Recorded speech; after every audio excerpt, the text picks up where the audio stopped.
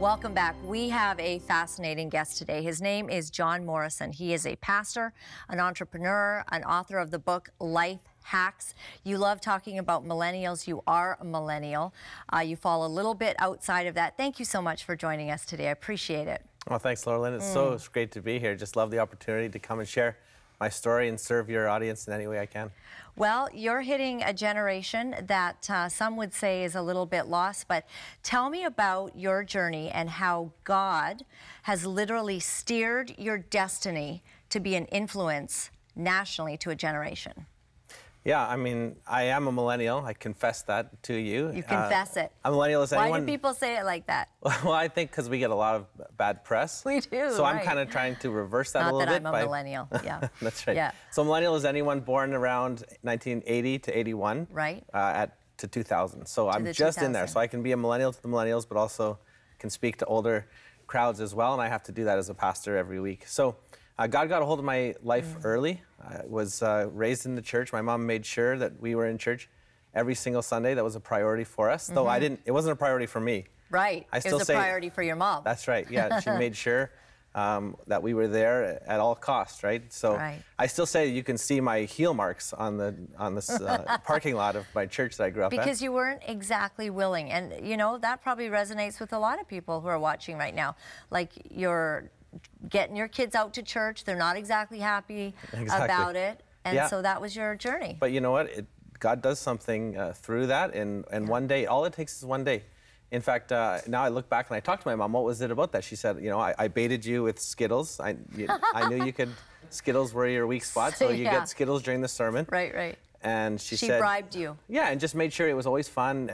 We always had resources for youth group stuff, and anything that the youth group was doing, she made sure that we were there. She made sure I had friends there, and like she'd drive us there. And so important. As a parent, she was very intentional about making sure that youth group was a part of my life, so that when there was a conference this one weekend, I remember the speaker very clearly was saying, you know, if you want to go the way that God has called you to be, if you feel like there's a call in your life, then you stand up, because your friends are probably going to call you another direction. But if you want to be following Jesus, then stand up. And I don't remember anything that I was thinking in grade 8. I don't think I had many thoughts that were clear, but that one was clear, that God had a call on my life. And so I remember standing up there at Chilliwack Alliance Church, where they are having this big youth rally, and that was a game changer for me for the rest of my life. Right. So 13 years old. That's right, about that. Yeah. I think I was a terror for the rest of the weekend too, running around in all the different nooks and crannies and giving everybody a tough time. But during that time, God got a hold of me, and then He just took my personality and we just ran with it.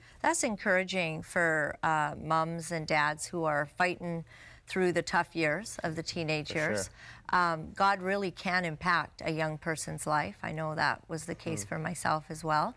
But it seems like those are really tough years for a lot of people, and not always do we see such a clear decision in people's lives. Yeah, for sure. And that's why so many people are a part of that. I think of the youth pastors that partner with parents. I think of mentors that even came around me at one time. I remember at one point, some of my friends were saying, like, hey, you're always going for lunch with these older guys, and they're always coming around and helping you out. And who are these guys? And I said, well, these are guys from my church. And so I look back, it wasn't just my mom, but youth leaders and parents and just men in the church that took an interest in my life. And so I made a difference. Oh, totally made a difference. So much so that I'm realizing that part of what I do now in ministry is to think about how they help me so that I can pay it forward to other young leaders and even young people that I kind of identify, like maybe this person could need someone to lean in a little bit here.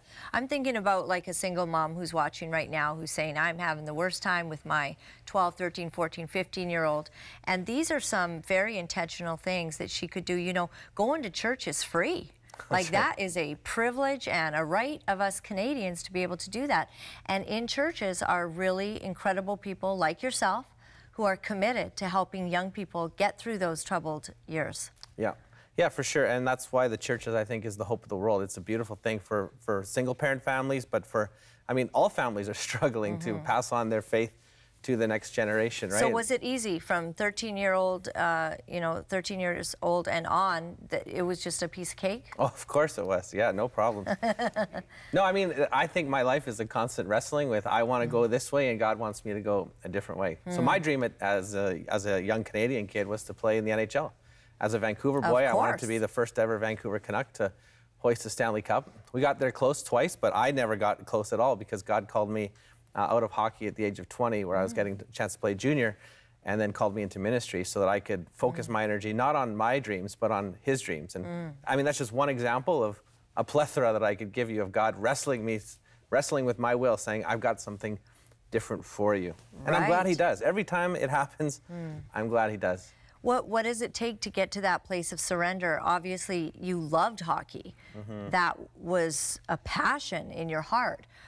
But when God calls us to do something different than what we've had our eyes set on, that is a wrestling. Oh, yeah. But you know what? As a pastor now today of adults, I get a chance. One of my favorite things to do is baptize people. Yeah. And I listen to those baptisms, and every single time somebody says, you know, I had a plan, and I wanted to follow it, and I did follow it, it never ends well. Like, not a single story I baptized hundreds of people in my life.